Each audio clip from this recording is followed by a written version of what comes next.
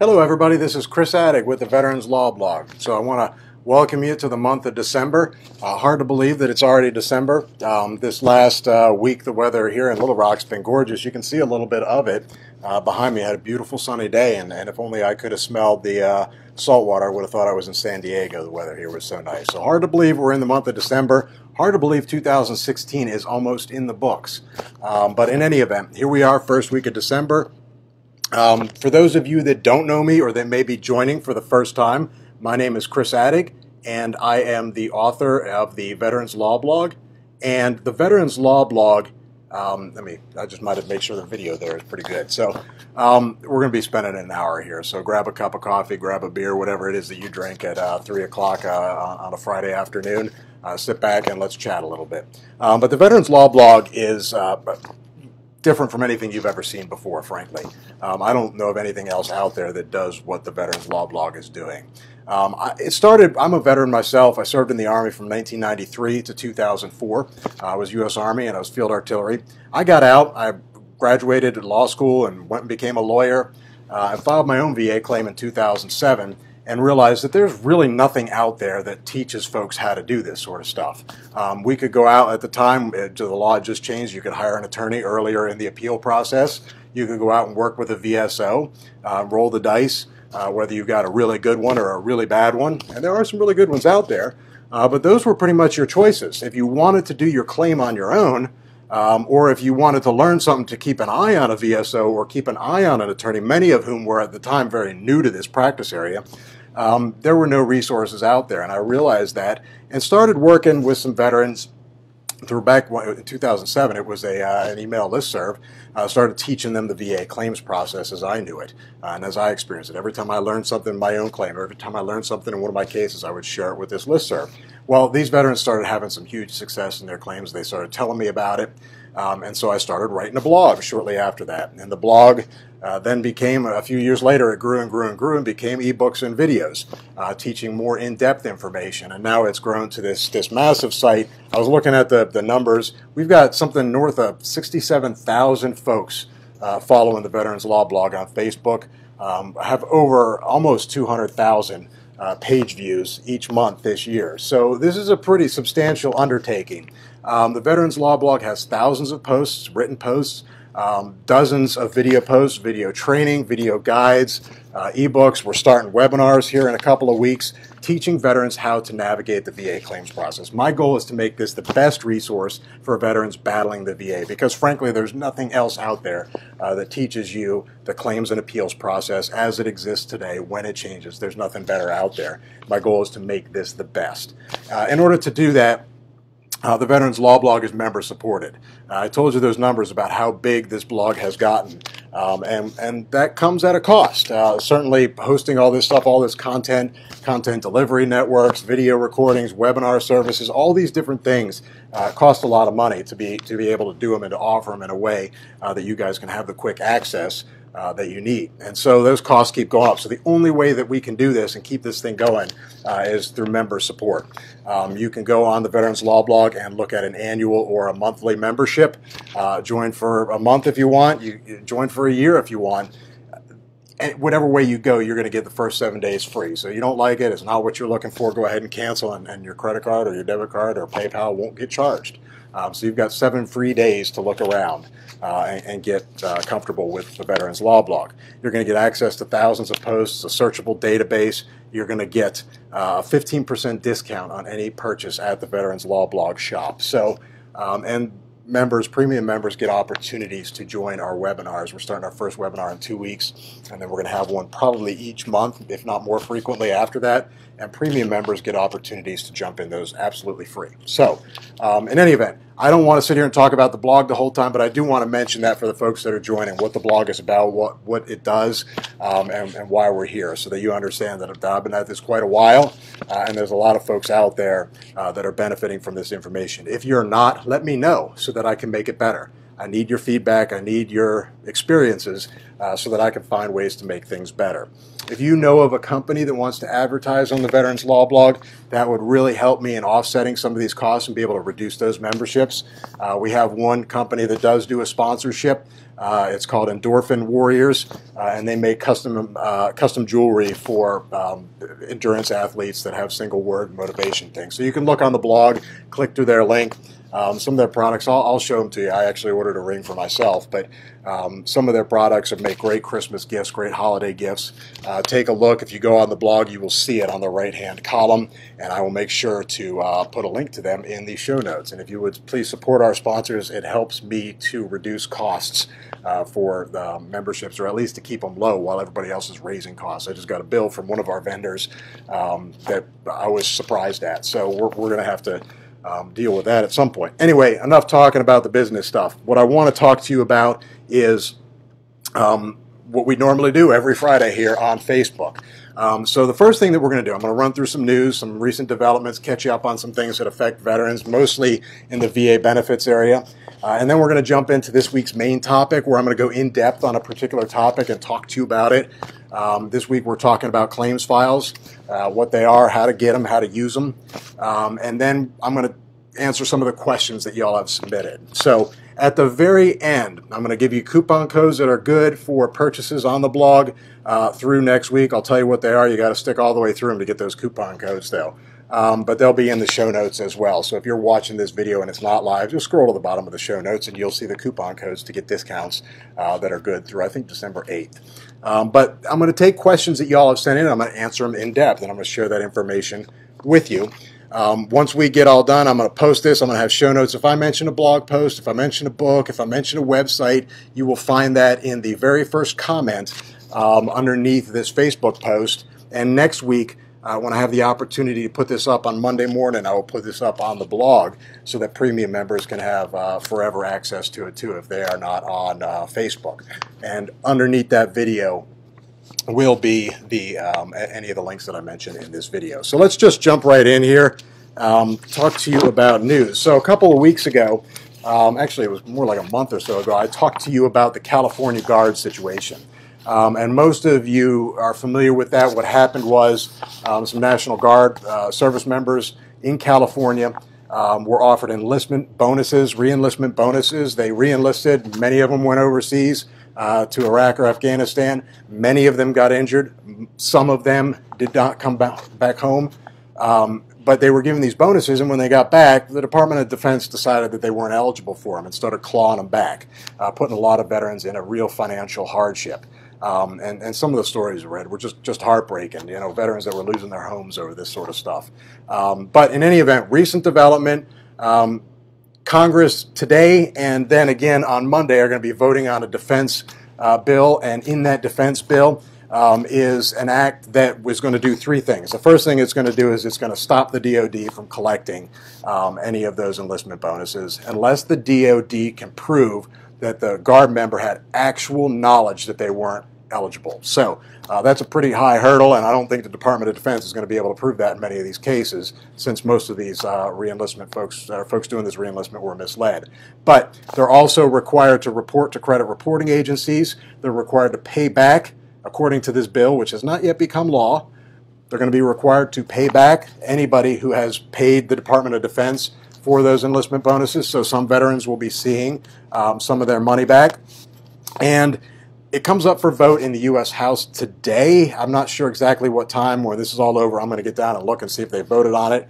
If it passes the House, we all know from our grade school days that the next place that a bill has to go to become a law is it's got to go to the Senate. And if the Senate votes to approve it, not this particular thing, but the entire defense bill, then it's going to go to the president's desk, and all indicators are that it's going to pass. It's a must-pass defense budget, and so all indicators are that it's going through, and I believe the president has committed to signing it already. So if we can just get it through the House and the Senate the next couple of days, going to get some relief to those California National Guard members.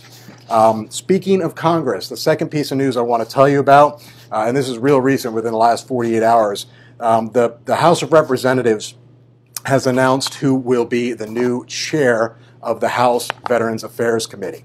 The House Veteran Affairs Committee is a group of congressional representatives that have oversight over the VA. Bottom line, this is a powerful, powerful committee. They have access to control the purse strings to the VA, and if used properly, they could really effectuate some significant change at the VA.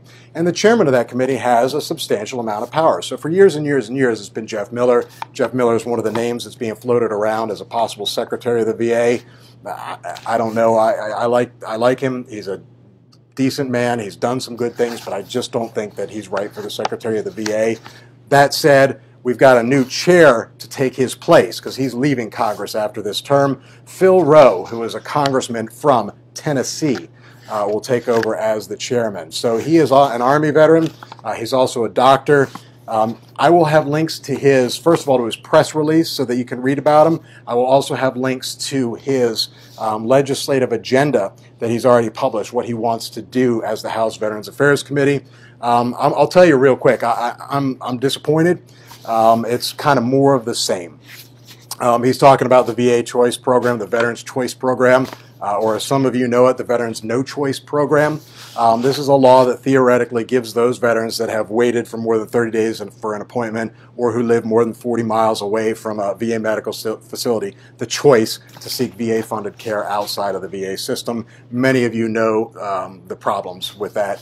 He wants to improve that program. I don't know why you want to fix a broken window like that. Especially when the window is not made out of glass. Not the best metaphor here. It's been a long week. I had a huge brief I was writing, so my jokes are going to really stink today. But in any event, he also wants to get SES firing authority.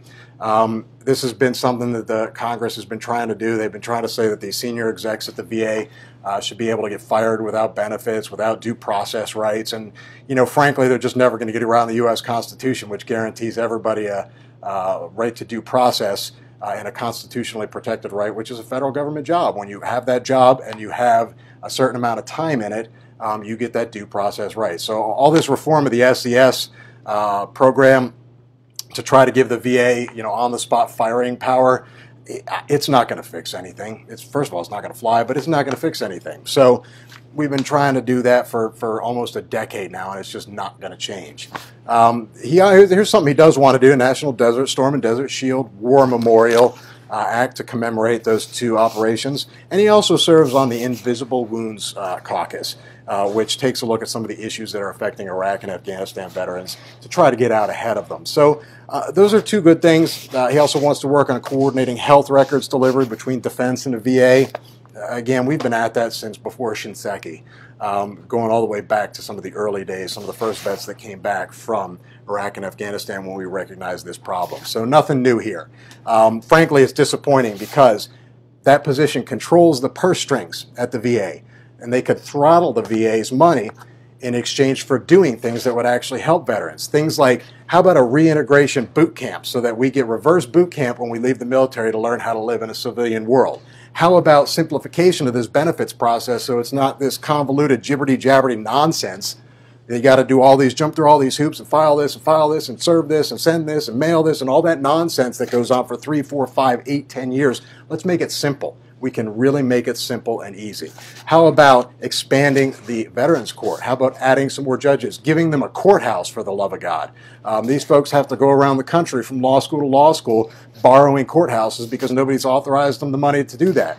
I don't agree with all the decisions that come out of the Veterans Court, but by God, they deserve a courthouse. Let's give it to them. How about getting rid of the Board of Veterans Appeals? And I'm going to send shockwaves to some of you who are at the VA when you hear that, but I see no value anymore in the BVA. It at one point was a Band-Aid that cleared out the backlog of appeals. At that point, when it was first started, it was the highest authority. There was no court authority beyond it. And then the court came along in the early 1980s and had oversight. And since then, 80%, I think they're the numbers, maybe 70%. That's arguing over semantics right there. But 70% of board decisions that are appealed to the court get reversed, remanded, vacated, or set aside for some legal or factual error. I don't know. The only people that can bat 300 and be successful are baseball players. You can't do that if you're a lawyer or an attorney. You can't write decisions that are reversed 70% of the time and think that you're effective. In addition, we're waiting 3, 4, 5, sometimes 8 to 10 years for a board hearing. We've got one vet. We got a 2006 docket date. 2006, we got word that we got the date set back that far because that's when her appeal was first certified to the board, and she's not gotten the hearing. It's 10 years. 10 years. It's unbelievable. They could make that change. You could set it up so that veterans could have an optional enrollment in VA healthcare or in Medicare, and at certain income levels can support with premium assistance. So there's a lot of things that could be done to effectuate some real change at the VA. There's a lot of things that House Veterans Affairs Committee could do that would really impact veterans, and what I'm unfortunately seeing in the legislative agenda that's coming is kind of the same old, same old. I hope that's not the case. I hope that I'm misreading the tea leaves, and I will gladly eat crow if I am, so we'll keep an eye on things. But in any event, those were the two big developments this week in the VA land as it affects mostly veterans benefits. So in any event, I want to move on to today's main topic, and we're going to talk about claims files. Let me go ahead and make sure I've got a sound level that's working good. Hold on one second. All right, good deal. All right, in any event, we're going to talk about today's main topic, which is claims files. So, a lot of you that follow the Veterans Law blog or have followed it for any period of time know that I harp on a couple of things, and I harp on certain topics that I think are really important to improving your VA claim or appeal. Most of these things became, there's 8 of them that became the 8 steps to improve your VA claim or appeal, because I noticed over the years of studying veterans claims files, say that 10 times real quick, studying, there I go again. I'm looking at these files and I'm seeing the patterns emerge. I'm seeing veterans doing the same things incorrectly. I'm seeing the VA messing things up the same way. I'm seeing veterans that have found ways around the mistakes that the VA is making. And so I started documenting all these patterns and developed the 8 steps. The first step, the very first step to improve your VA disability claim is recognizing that you are the solution. So for years and years and years, we are all, as veterans, taught that we are helpless in this VA system, that the VA is there to take care of us, that it's a very non-adversarial system, it's a paternalistic system, and they're supposed to take care of us. And then they tell us that they're backlogged and they can't get us our files, or they're backlogged and they can't get decisions, or they're backlogged and they can't set hearings, or they're backlogged and they can't get you into the damn doctor before you die, or they're backlogged and all this other nonsense happens. So you hear all that stuff and you start getting trained to believe that you have no power, that you have no ability to effectuate change in the VA. And I categorically reject that notion. There are things that we can do to take back the power to cut through the fog. And the very first step in improving your VA claim is realizing that. Now, it's not something that you just wake up the next morning and say, I have the power now. It's something that over time you will realize, and that certainly I've realized with the hundreds of veterans that I've represented and the hundreds and thousands of you guys that I've seen use this knowledge and that email me and say, hey, I just got 100%, or hey, I just got special monthly comp, or I got 70% in 3 months. I did all these things with this knowledge. So you do have power. That's the first step. The second step, and it's the main topic for today, is get your VA claims file. Okay, so let's start from the very beginning, because a lot of you don't know what the claims file is. A lot of you don't know what the C file is, and that's fine. That's okay. That's why we're here, is to give you this education, to give you this knowledge, because knowledge is, I used to say knowledge is power, but then I realized that power is what you think it is. So knowledge is powerful, right? So I'm going to give you some knowledge here about C files. It stands for claims file.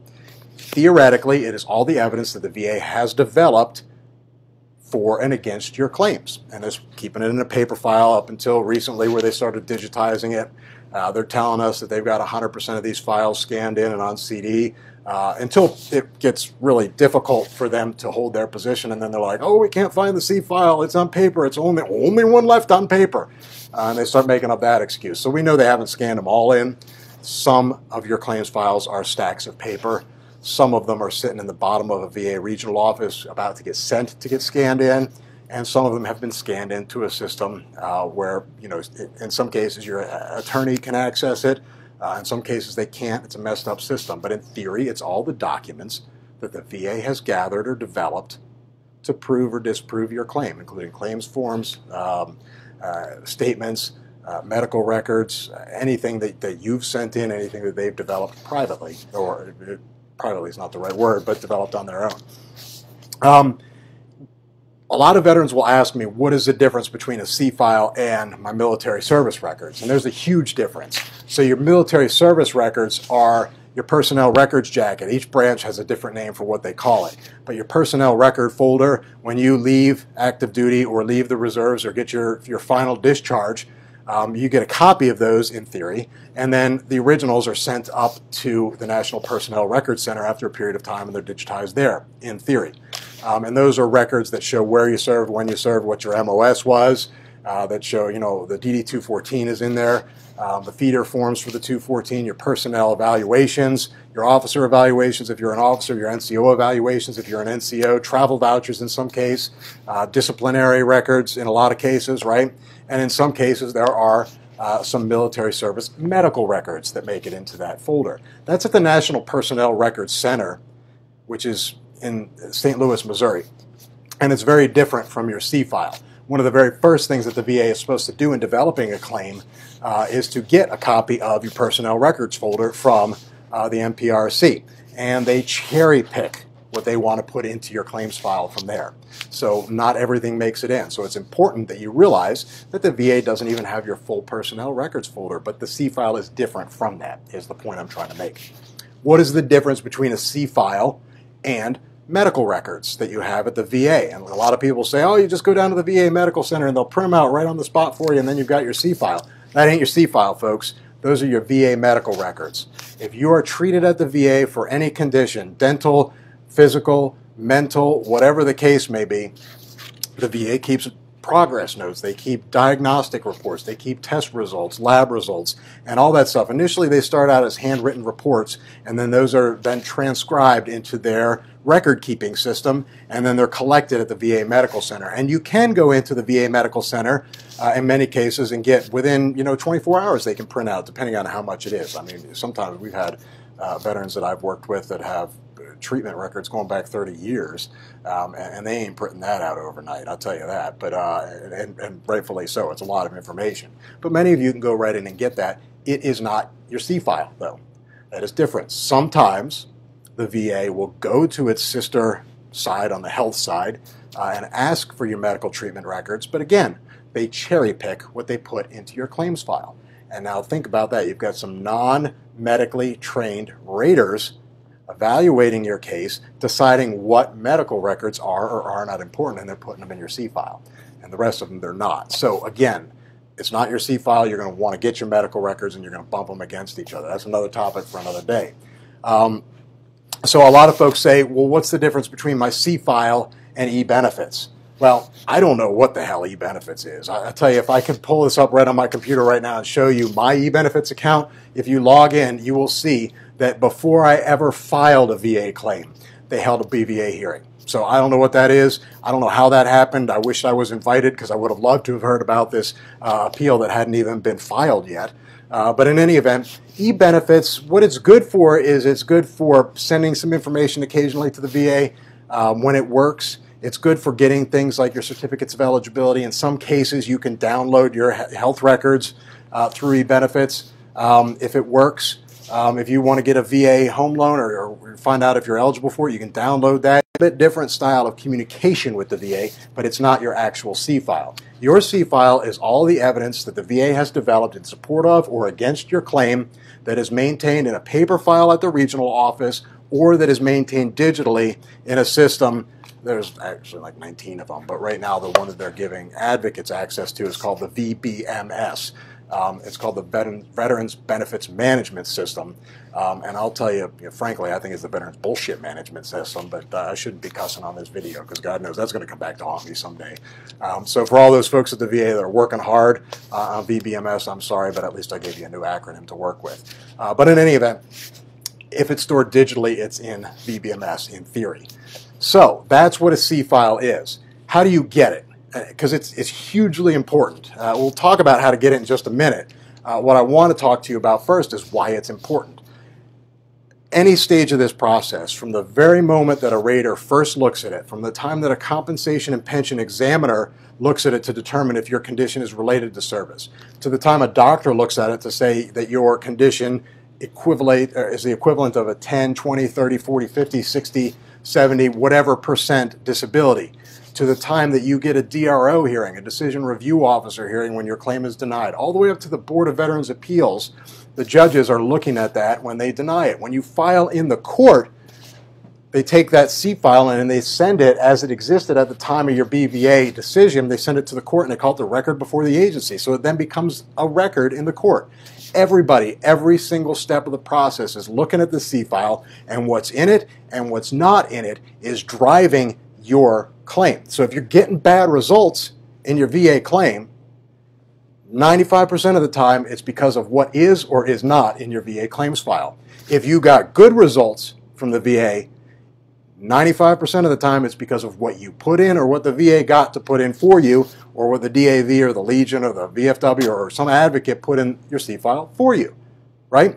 It's hugely important. Everybody at every step of the process. Now, I've seen veterans that have gotten their C file back, and they have come and they've said, Chris, this is not my medical record. I'm not African American, or I am not pregnant because I'm a guy.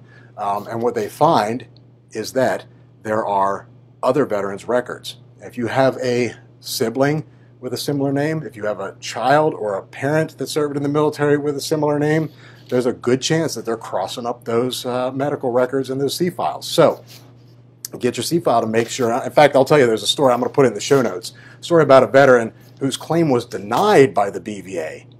And the BVA relied on stuff that was in the C file that had nothing to do with that veteran, had another guy's name right on it.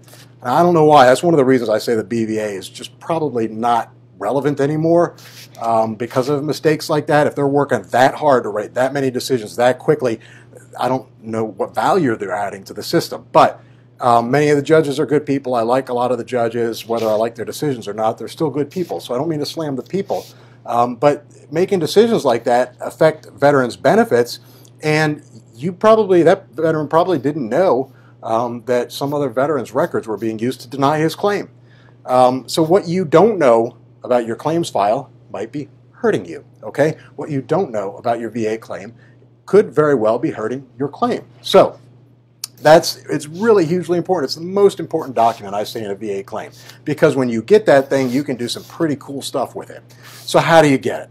So there's 3 ways to go about getting your VA C file. The first way, you can go into a VA regional office and you can ask to take a look at it. You're not going to be able to leave the regional office with it, because if they do have the paper there, it's going to be the original, and so they're not going to let you walk out of the building with the original, although it's the VA, so they might.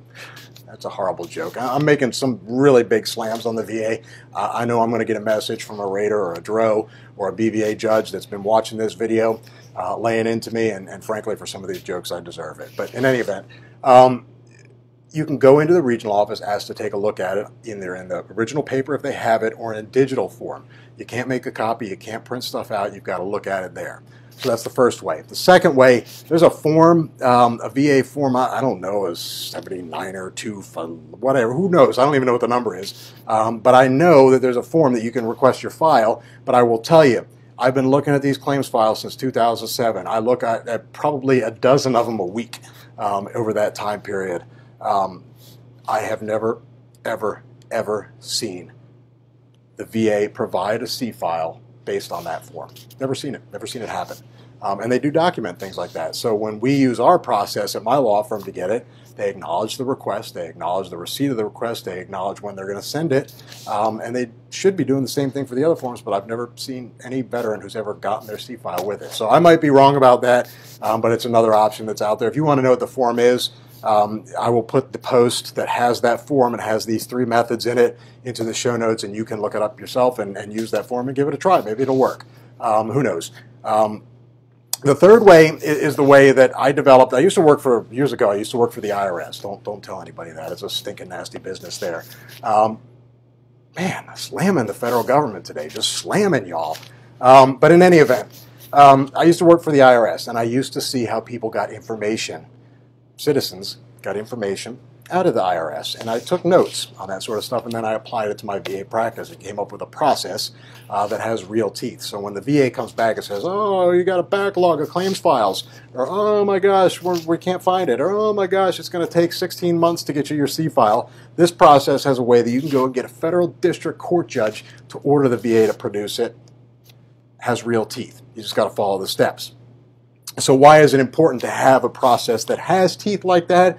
Because a lot of times the VA does not want to do the work to get these files out. If you look at it, 21 million veterans, I think 4.5 million are presumed to be disabled or have a claim somewhere in the system. If every one of those veterans asked for a copy of their C file, the VA would legitimately, in that case, have a backlog. There's just not enough manpower to do it. And so they don't necessarily jump at the opportunity to give you that claims file. Used to be in the days that it was at the regional office where these files existed, that there was a real conflict of interest. And the regional offices would take these requests for the C file and they'd kind of shove them under their desk drawer, throw them away, shred them. They would hold off on sending you that information because a lot of these big regional offices do have folks there that try to deny the claims. They do have folks there that delay until you die. That's a rare thing anymore. It happens a lot, but it's increasingly rare that that's happening. And that's one of the issues, that they don't want to give you your C file because you might make a better argument, frankly. Bottom line, you need a method that has real teeth to get that claims file out of the VA in a reasonable period of time. One of the things that they're telling folks right now, and this is anybody, if there's a lawyer watching this, you're going to see how silly this is. We make Freedom of Information Act requests, basically is what the process is, to get the C file from the VA. And there's another act. So the FOIA basically says the government has to give you the records you request unless there's some exemption that allows them to not produce it. And the exemptions are things like national security. The exemptions are things like things that are the deliberative thought process of the government agency so that it doesn't put a chilling effect on decision-making processes. There's stuff about mines that they're not allowed to release. I don't know. That was some lobby group got that one in there. But there's, I think, 8 or 9 different exceptions to the FOIA. One of them is that they are not able to give you information that is protected by the Privacy Act. And the Privacy Act says you cannot get my medical records under the FOIA. Or anyway, you cannot get my claims file unless I give you permission to do that. And that's what the Privacy Act says. But you can get your own medical records, you can get your own C file, you can get your own information from the government, and they can't use the Privacy Act to preclude the production of those records to you. But that's what they're doing right now. And some of you know that because you've written me about it and you're like, what on earth do? I don't even understand what this means. All right, that's where you need this process with real teeth that's going to come in and tell the VA, you're misreading the law.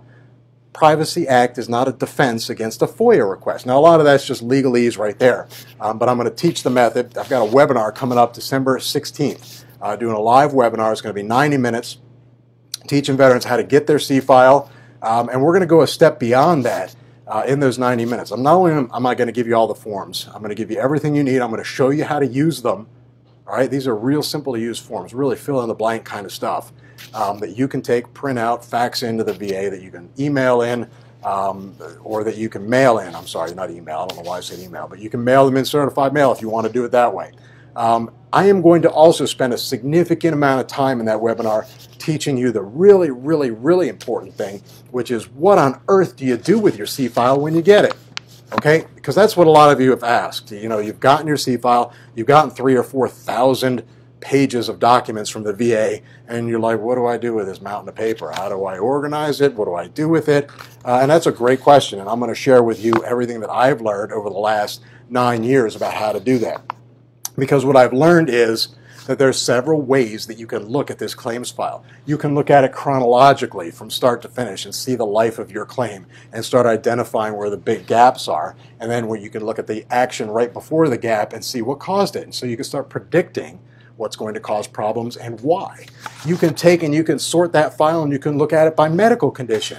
And so you can say, all right, I've got a claim for sleep apnea that keeps getting denied. I'm going to sort all this stuff out based on all the 4 pillars of the sleep apnea claim, you know, eligibility, service connection, impairment rating, and effective date. I'm going to put all the evidence in those 4 stacks, and I'm going to see why it is that they're denying it. Because their decisions are often very vague and cryptic that just say, we were unable to verify that your injury was related to your military service. Well, you put in tons of evidence that you thought proved that, and all they do is say, well, we couldn't figure it out. Sorry.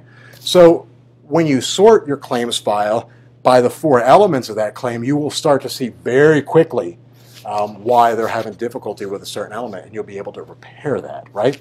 And I'm also going to show you how to break it down in a couple of other ways that you can look at it to streamline your case and to start finding ways around some of the VA walls. So there's 3 ways around a wall. If the VA puts a wall up, there's 3 ways. You can go over it, you can go under it, or you can go through it, right? And so what I'm going to do is I'm going to show you how that claims file, you can lay it all the way out and see the life of the claim, and you can start seeing where the walls are.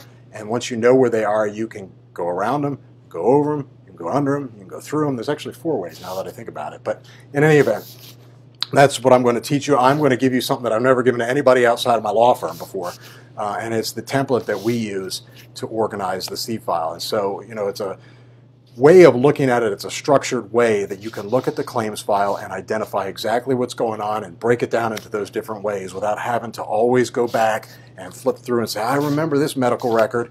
It's an index, it's an organization tool, and it really does make a difference. I'll give you an example. We've got a vet called me up. This is going back a few years. He called me up, and basically his deal was, I served in the Republic of Vietnam. I've got type 2 diabetes. Why is the VA denying my claim? All right, so to a lot of you that don't have claims in the Vietnam era may not know this, but if you can show to the VA that you had boots on the ground in the Republic of Vietnam, you are presumed exposed to Agent Orange. Once you show exposure, and they presume that if you have boots on the ground, right? They also presume that a list of conditions, one of which is diabetes, is caused by that Agent Orange, right? So if a Vietnam veteran that had boots on the ground in the Republic of Vietnam and a couple other places, there's some brown water claims and Thai vets and Korea vets that were exposed, but let's talk about those RVN ones. If you could show boots on the ground and you develop one of these conditions, it really is a no-brainer. And the VA most of the time is getting those. So when this guy called me up and said, they're denying me, I've been going back and forth with them for years and years and years, it didn't add up to me. The VA really does get those out quick because it's so basic and simple. So I said, let's go ahead and pull your C file. So we got a C file, and I use this tool at my law firm to structure and organize this. And real quick, probably within 10 minutes of applying that method to it, figured out the problem without having to sort through all 4,500 pages of that thing, was able to find the issue. Bottom line was that there was no evidence of a diagnosis of diabetes in the file. So I called him up. I'm like, listen, can you call your doctor and you have your doctor put down, I diagnosed my patient with type 2 diabetes on this date. Here's why. Here's the tests I did. Or just get those records from your doctor and put them on in. It was that simple. We've got another case we got in at the law firm earlier, real recent actually. It was earlier in the fall. We got the case in, and it involves a blood disorder. And we used this template to break down the C file very quickly because it's a very extensive C file. And we're able to really quickly identify what the problem was. We picked up the phone, we talked to a decision review officer, and because we had knowledge of what was in that C file, we could have an informed and educated discussion. And what it came out in the wash is she's like, listen, Chris, I'm ready to grant service connection because I see that he had this condition before service. I see that it got worse in service. I see that he's got a diagnosis of it now, but I have absolutely no way to see how bad this disorder is affecting him right now. And I can't order him for a comp and pen exam because it requires an invasive test that the VA is not going to allow a contract doctor to do. That's what I need. That's what's holding this whole thing up. Can you get me that? And so we're on the phone with getting folks set up to get this test, and we'll get that taken care of probably in just a couple of weeks after the new year. But the only reason we're able to know that is because we got the C file, and we used a special template that really quickly gets you down to brass tacks on this monster document. Those of you that know and have gotten it know that it's really hard to sit down with it and look through it. But in any event, I'm going to teach that in the webinar. It is on sale at the Veterans Law Blog. Go to veteranslawblog.org/C file. Unfortunately, I do have to sell seats to it. Premium members got some free seats to it. But I do have to sell them because webinars are very expensive. I kept the price low until December 5th. So through Monday, December 5th, the price is, I think it's 33% off or 30% off or something like that. And the price is going to jump.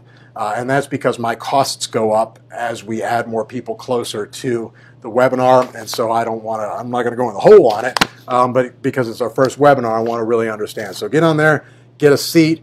Don't worry if you can't make it live to the webinar. Anybody that pays for a seat, even if you don't make it, you're going to get free access to the video. You're going to get free access to the forms. It'll be up in your account page. I think within 72 hours, we'll be able to have the video and all the forms up there, and you'll be able to keep it forever. And we'll update it as things change. So you'll have that. I want to encourage people to go live if they can, because it increases the participation and makes it more beneficial for everybody. But I do understand that a lot of you are working and may not be able to. So go ahead and pick up a seat. There's not a whole lot left, so you might want to get on that, but the price is going to jump pretty significantly on Tuesday. So let's see, that's basically it about C-files. There's probably some more information. If you have more nuanced questions, go to the link that'll be in the show notes that talks about where you can submit your questions for the Facebook Live Q&A. Just hop on there, type in the question, and I'll circle back around and get some more nuanced answers.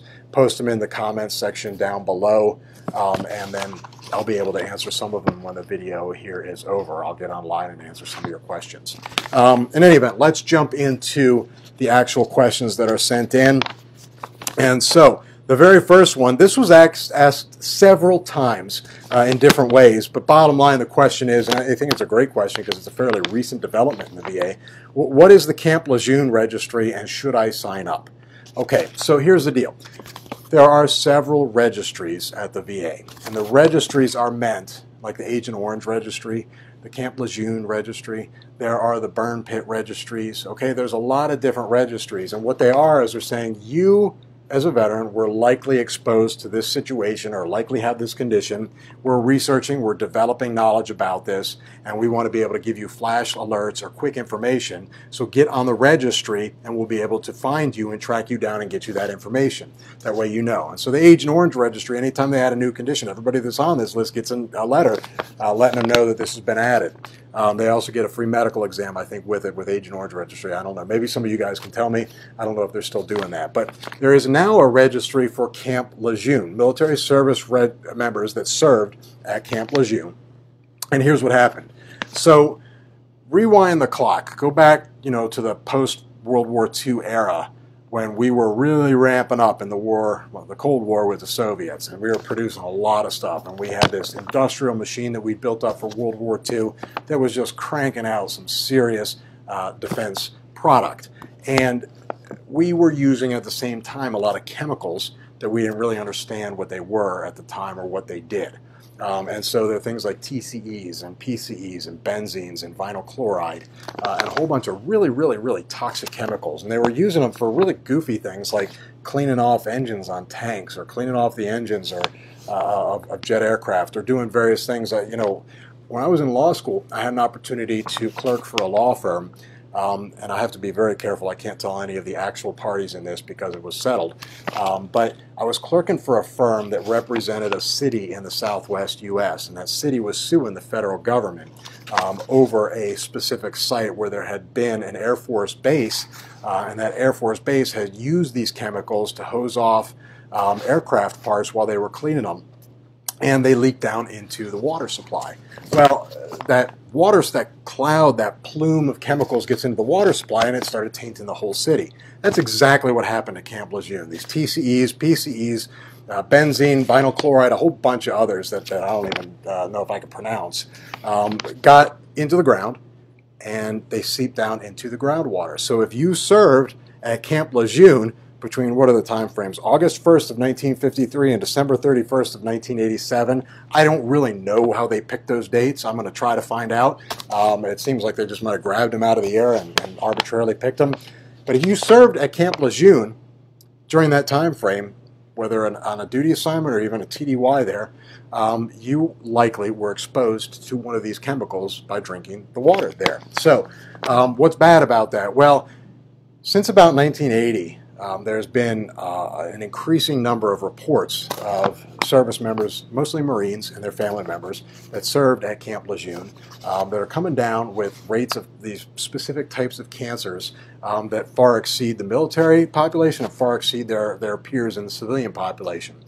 There's a lot of spouses of military service members, Marines mostly again, who were having children with significant birth defects. And there's one child. She was a 9-year-old girl. I'm going to mispronounce the name. I think it was Janie Ensminger, if I remember correctly. Somebody correct me if I mispronounce that name. But she was 9 years old and died of cancer. Her father had served at Camp Lejeune for a significant portion of his career. And she passed away at age 9, and he made it his mission to do something about this. And so he started pushing the Marine Corps to say, listen, get in the groundwater, look at this stuff. There's poison in it. There's toxic chemicals. It's killing Marines. It's killing their families. It's giving them cancer. And nobody listened. The Marine Corps just kind of really just put their fingers in their ears all the way up until I think it was 2009 when the federal government got involved a little bit deeper and started looking around. They did 2 investigations. They did an investigation into the groundwater, and they also did an investigation into the non-responsiveness of the Marine Corps. By 2012, the first impact of that was in 2012 when President Obama signed the Janie Ensminger Act, which gave some health benefits to some of the family members and service members that were exposed to the contaminated drinking water. But then in 2014, I think it was, the Center for Disease Control, the CDC, came out and said that see if I get the actual numbers here. The water at Camp Lejeune significantly increased the risk of multiple diseases, including liver and kidney cancer and ALS, or Lou Gehrig's disease. So earlier in 2016, based on that report, Secretary McDonald issued some presumptive regulations. What does that mean? He issued a regulation, or an order basically, that said, if you can prove you served at certain time frames at Camp Lejeune, and you have a diagnosis of one of these conditions, I'll tell you what they are in a minute. If you have a diagnosis of them, we're going to presume that the 2 are related, and we're going to service connect it. Unfortunately, and that's a huge thing, and I really want to compliment Secretary McDonald on the leadership that he had getting that through. He kind of gets a bad rap. I think he's probably one of the better secretaries of the VA we've ever had. I'm not going to say he's the best. I'm not 100% pleased with him. There's some things he could have done better, but I think he's one of the better ones that we've had over the past, and I commend him on taking this action. Hopefully he does something for the Blue Water Navy vets before he heads out. So, but in any event, it's going to apply to reservists. It applies to National Guard members. I'll put the link in there so that you can go onto the VA's website and see all the information. But let me read off the conditions to you. So adult leukemia, aplastic anemia or other myelodysplastic syndromes, bladder cancer, kidney cancer, liver cancer, multiple myelomas, non-Hodgkin's lymphoma, Parkinson's. If you have any one of those conditions and you served at Camp Lejeune during the dates of eligibility, I think they're the 57 to 83 dates or 53 to 87. Look them up on the site. Don't hold me to what I'm saying here. Then you're going to get service connected for that. If your condition's not on that list, you still have to prove direct exposure to groundwater that was contaminated, and that's really hard. It's really expensive to get onto Camp Lejeune, drill, do the testing to find the TC. Some of that stuff is out there in the public record, so you can get it, but it's really challenging to prove. There's only a couple of law firms that are working with the Camp Lejeune victims on the non-presumptives. All right, so if you need some help there, I might be able to get you in touch with some folks, but it's really hard because that's really expensive work, and not many people are doing that. But bottom line, if you have one of those conditions, get a claim in there. It's presumptive. You'll get a service connected, and you'll start being able to get that taken care of and at least have some benefits from the VA that hopefully will pass on to your survivor if something horrible should go wrong and that condition should play a role in contributing to your death. So I hate to be that crass and talk like that in a video, but that's just the simple reality of this, is some of these medical conditions do lead to death. And it's important, as you know, you'll see in my VA disability steps, one of the last steps is to protect your survivors. Because if you have certain ratings at certain times, when you pass away, the spouse that depended on that stream of income from the VA compensation benefits we'll see some of it replaced in the form of DIC and in some cases accrued benefits if you weren't able to prove it while you were living. And that, believe me, I work with a lot of survivors. It makes a huge difference in their lives. A lot of them, when their veteran husband, most of the time, the newest generation of veterans with a lot of female vets passing and leaving a male spouse is not really percolated up yet. So a lot of male veterans die. And the spouse, who at that point is probably over 55 or 60, isn't going to go back to school, isn't going to be able to get reestablished in the career, may not have worked for 20 or 30 years, but still has a household to take care of, still has a family to take care of in some cases, has grandchildren that they've adopted in a lot of situations, and they're left without income. And a lot of these folks end up on the streets, and a lot of these folks end up in shelters. And so we work with a lot of these survivors, and when we are able to get them these benefits, survivor benefits, it makes a huge difference. So if you're one of those vets out there that's not filing a claim for compensation because you don't want to take government money or whatever the reason is, think about the survivors that are after you and get that claim in there and maybe help them out down the road. But I kind of went off on a tangent there. That's an issue that's near and dear to my heart because my grandmother was a surviving spouse of a World War II veteran, and she found herself in a situation with 5 kids to raise when my grandfather passed away because of a condition that he had from the Battle of the Bulge in World War II. VA gave her the runaround. VSOs gave her the runaround. She never did get those benefits. We found out after she passed away that they would have changed her life dramatically. If back, when he passed away, somebody could have sat down and given her a good scoop on it. But in any event, that's water under the bridge, and I want to move on to the next question. Hopefully that answered your question about the Camp Lejuene Registry. Let me know if you have any follow-up questions, and I'll see if I can hit them either in a blog post or maybe we can touch on them in a future live cast here on Facebook. So the next question, and this is actually a direct question. I got this email, and normally I'm like, I can't answer that question, but I'm going to take a stab at this one here because it's a common thing that happens. Before I do that, I'm going to go all Marco Rubio on you and dip down here and get a glass of water. All right, so in any event, that goes back to the Republican primary debates. Some of you know what I'm talking about. In any event, another horrible joke. Horrible joke. Second question. A veteran emailed this in, says, my appeal is taking too long. Should I just give up and start over? No. No. No. Okay? That happens a lot. I see that happen a lot, and that's why I'm going to cover this question, because I see that in claims file a lot of the times. Listen, unless you want to give up all your past due benefits or your earlier effective date, there's no point to withdrawing your claim. There's no point to withdrawing your appeal. Don't ever do it. There's actually only one legitimate reason, and I'm not talking about the court here, folks. When you get to the court, it's a different ball of wax up there. I'm talking about the board, and I'm talking about the VA regional office. If you do not believe anymore that your condition is related to military service, if you don't believe that, withdraw your claim. That's the only time you should. If you really truly believe that your claim is related, your condition is related to your military service, and somebody tells you to withdraw your claim or appeal to get some advantage somewhere in the system from somewhere, sirens should be going off. You should see bullshit falling from the sky, because that's how horrible that advice is. Don't ever, ever withdraw a claim or appeal. Here's what's going to happen. Let me tell you. The veterans that are in this position, usually what they've done is they've gotten a VA ratings decision that denies benefit. They file a notice of disagreement, okay? So there's a year already. They talk to a decision review officer, 6 months, 12 months, 18 months. So we're looking at 2.5 years, and they continue the denial. They send out a statement of the case. We're looking at 3 years. The vet responds with a VA-9. You're looking at 3.5 years.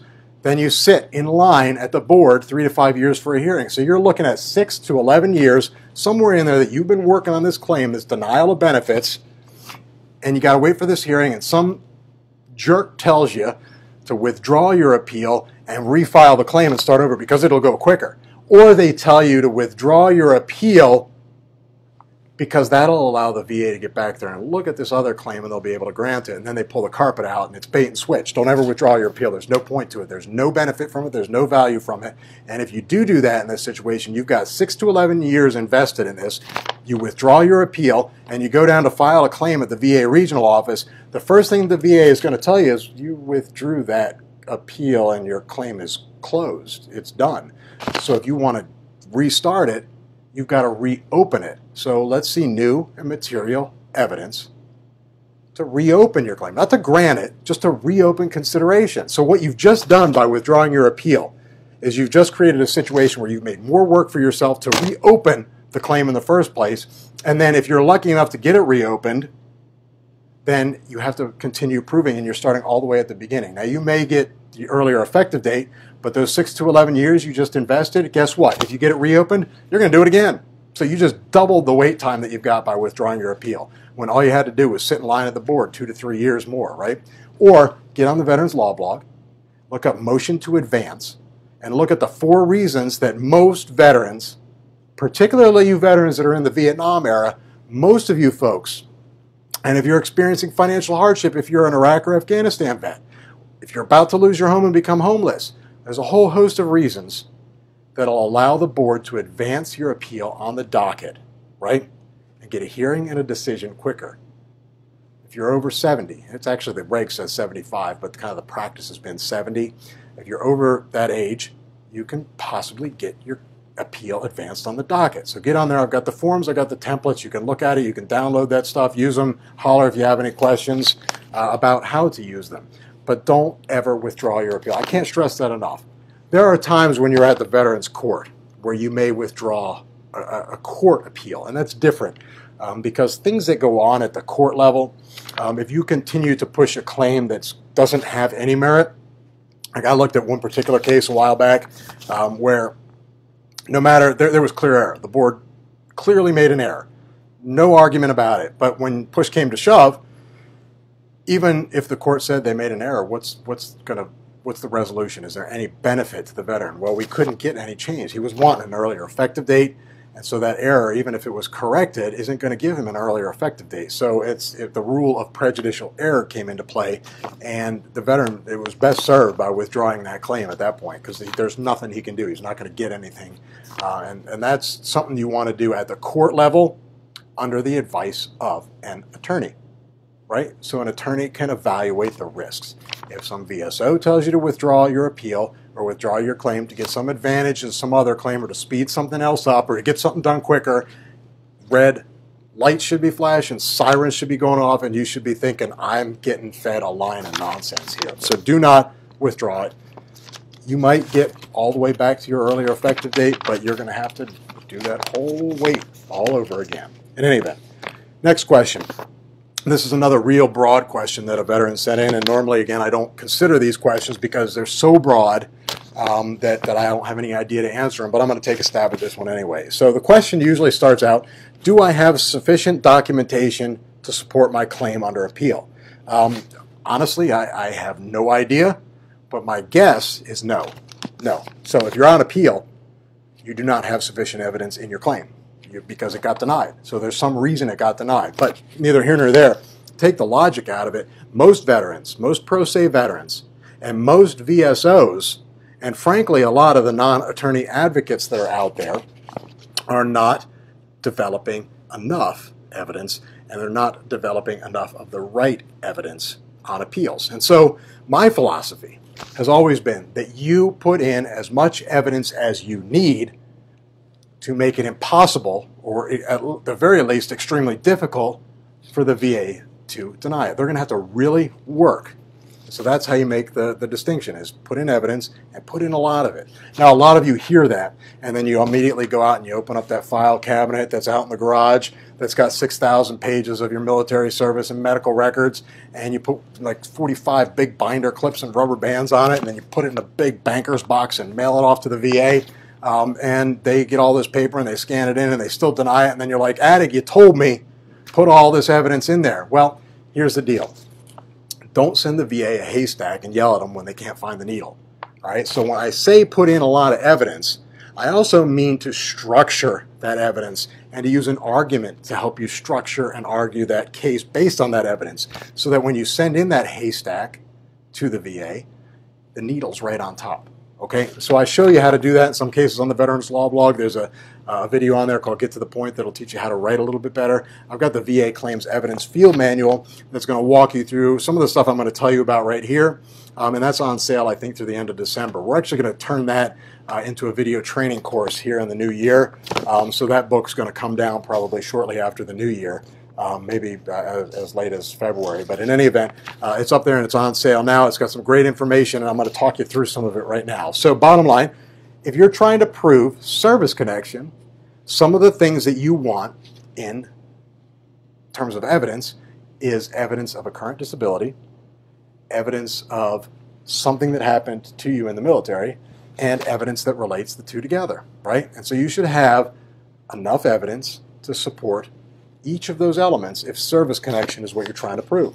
If you're trying to prove an increased rating or an entitlement to a higher rating, you're going to want medical evidence, you're going to want lay evidence, and write these words down, that go through and explain the frequency, the chronicity, and the severity of your symptoms as they present, and of the symptoms that are listed in the ratings table. So take a list, make a list of all the symptoms, and I teach you this in the VA Claims Evidence Field Manual, and we're going to do it in a full-length webinar here in the new year.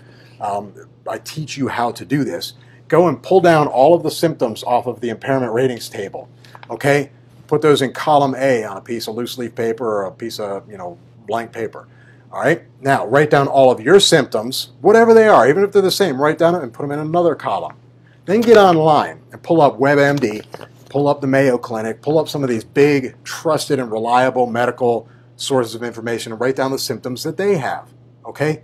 Now, get lay evidence on, if you have those symptoms, circle them, go all three columns, pull it down, and you're going to want medical evidence on those symptoms, or where you don't have medical evidence, you're going to want lay evidence, and that lay evidence should show frequency, chronicity, and severity of that symptom. So if your symptom, for example, let's say you're trying to get a higher rating for PTSD. Let's say you're trying to go from 50 to 70.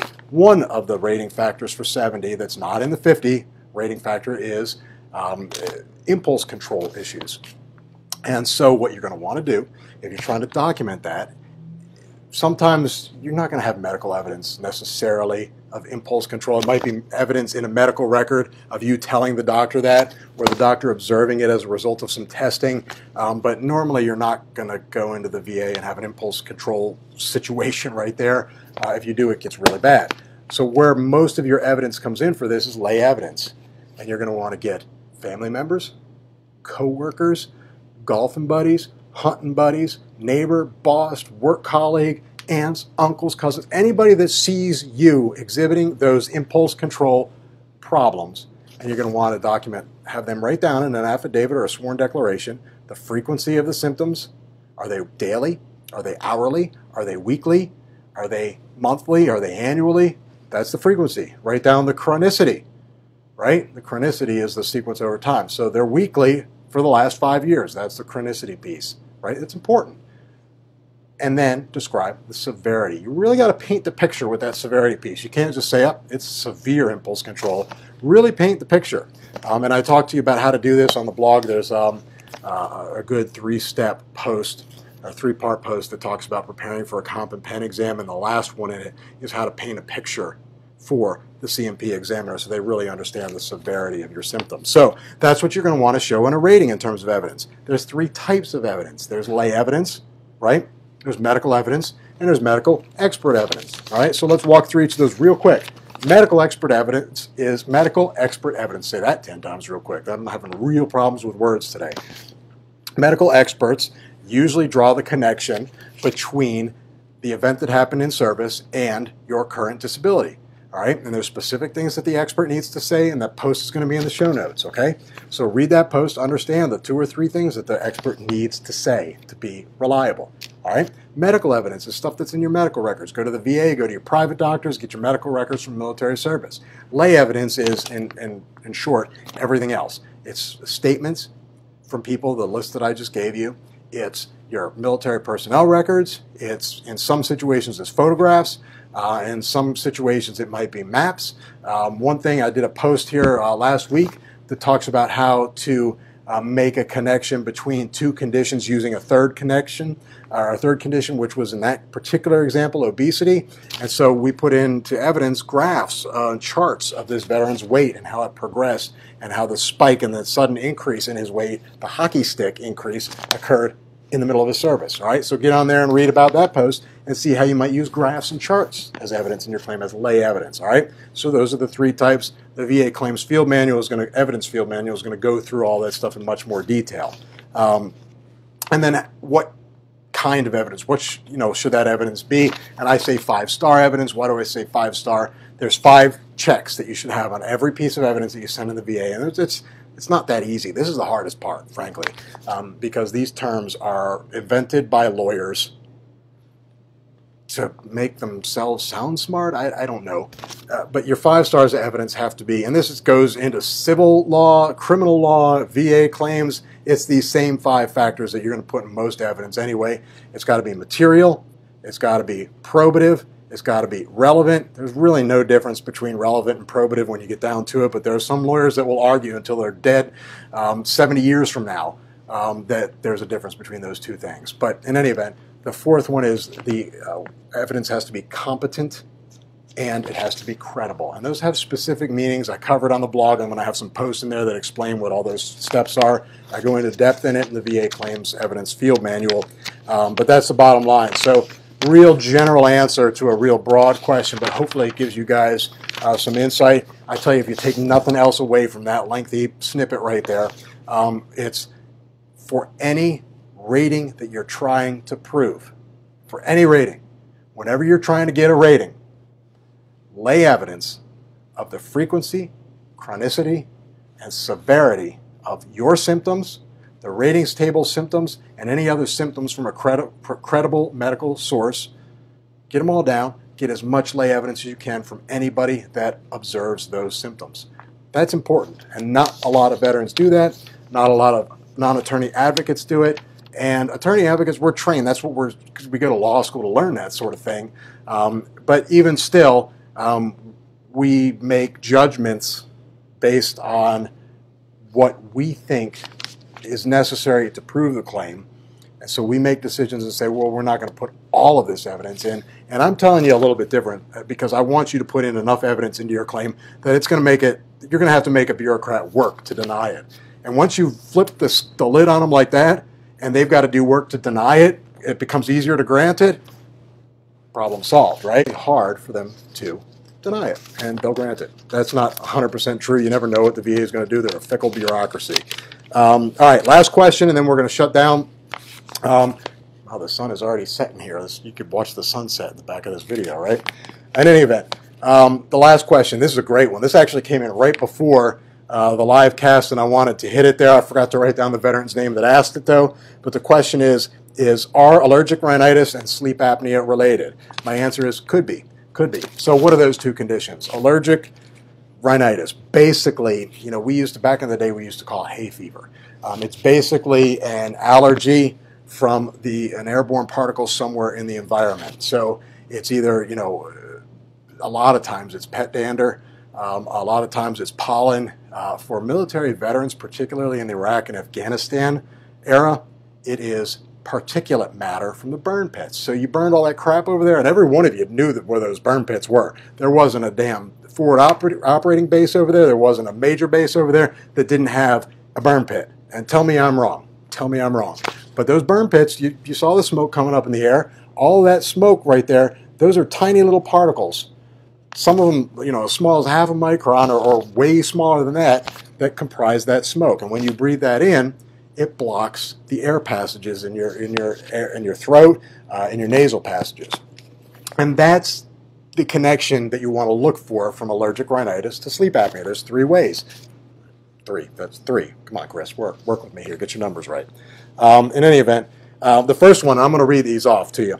Nasal congestion is when you have an exposure to the pollen or the particulate matter, whatever it is, it blocks the passage of air and it causes you to have congestion. And when that airflow is reduced, you increase the likelihood of apnea and hypopnea events when you're sleeping. Right? And that's what obstructive sleep apnea is. So that's one way that it's connected. Another way that it's connected is the particles themselves are blocking your airway, not just the congestion that results from it. And then a third way is a lot of times lack of treatment over a prolonged period of time is going to cause pretty significant inflammation, which is causing the obstruction. And in some cases, some of the surgical treatments for conditions related to the nose can cause scarring that results in obstructive sleep apnea. So anything that blocks the passage of air from the nose or the mouth, if you're a mouth breather, all the way through your throat, all the way down into your lungs to the point where that oxygen crosses into the blood through the lungs. Any obstruction, physical obstruction, any blockage of the air passage, anything due to a mechanical defect, if your back is out of alignment and it's throwing that out when you're sleeping, whatever it is, if your jaw is out of alignment, there's a million things it could be. Those are things you want to look at as causing sleep apnea, because sleep apnea is a weird condition. It doesn't just exist in a vacuum. Something always triggers it or causes it.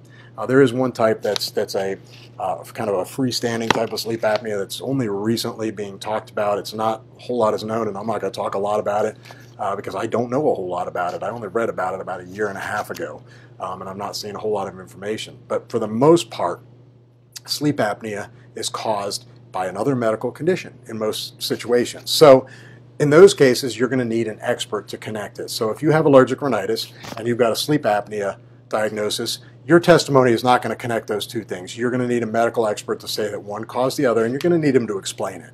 One of the biggest problems I see in y'all's experts letters when I'm looking at your C files is that the expert letter basically says, you know, dear VA, my client has allergic rhinitis. I diagnosed him with sleep apnea. The rhinitis caused sleep apnea. And that doctor is 100% right. I mean, they're not going to just make those diagnoses in a vacuum. They did testing.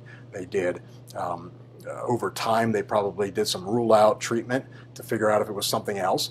They've made decisions based on their diagnostic criteria that that's what you have. And that doctor needs to explain that to the VA.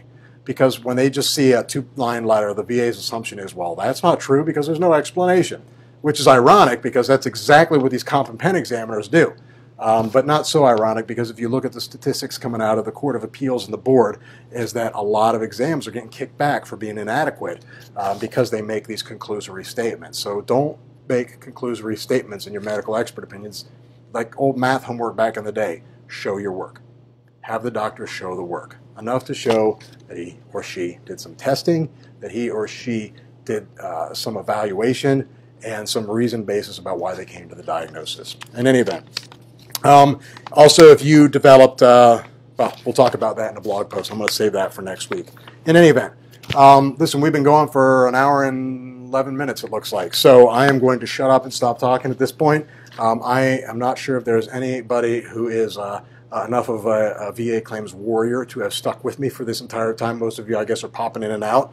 But if you did stick with me the whole time, thank you. Enjoyed having you here. Listen, here are the coupon codes for the sales that start today, and they go all the way through December the 8th. So the first one is, first of all, the webinar, as I told you, for the C-Files is on sale, 33% off. That's going to end December 5th, and December 6th it goes to full price, and that's just because it becomes a little bit more costly for me to make some of the arrangements that late in the game. So also, if you want to get a membership to the Veterans Law Blog from today through next Wednesday, December 8th, you can get 15% off, either an annual or a monthly, and your coupon code is all small letters, MEMBER, M-E-M-B-E-R, all right, and that ends December 8th.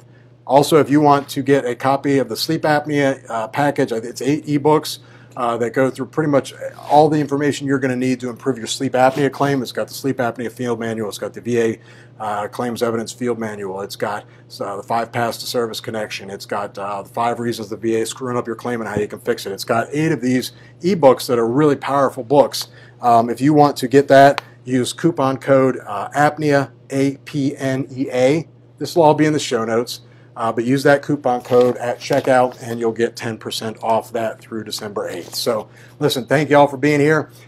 Look in the show notes for the link for where you can pass on questions to me. I do read all those questions, and I select ones that are asked a lot so that we cover the most information for the most people. And then we'll see you next Friday, December, I guess, what is that? December the 9th. So have a great weekend. Have a great week. Thanks for all of your support, and thanks for all of the feedback that y'all give me. Looking forward to seeing you next week. Take care. Bye.